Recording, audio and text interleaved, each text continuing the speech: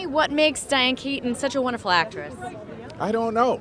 I don't know why certain people are born with so much talent, but she has it, so there. How was your experience working with her? You guys did Five Flights Up together. Yeah, oh my goodness, yes. Yeah? Yes. Yeah. That was like a major point in life for me. So tell me about working with Diane Keaton. You guys did hanging out together. What's she like as an actress? Oh, she's fantastic as an actress. Everything's fun with her, yeah. Do you have a favorite movie of hers that she's worked on in the past? Right? One favorite? If you have to pick aside one. from Annie Hall, everything else, Woody Allen movie that she was in, just saw First Wives Club, which is a baby boom, Reds.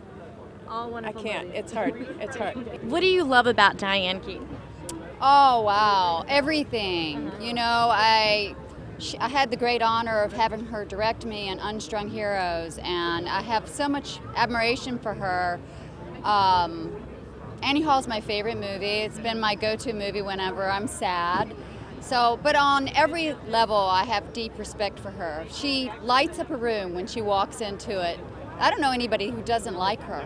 She's a lovable person in every way. Do you have a favorite story or memory that comes to mind when you think of Diane Keaton? Oh, a lot. As a director, I got to witness someone who notices everything. She has an incredible eye for detail, and really, you know, has a huge heart, a beautiful heart, and cares deeply about everybody that she works with. I have admiration for her in a really deep way. She's an incredible person.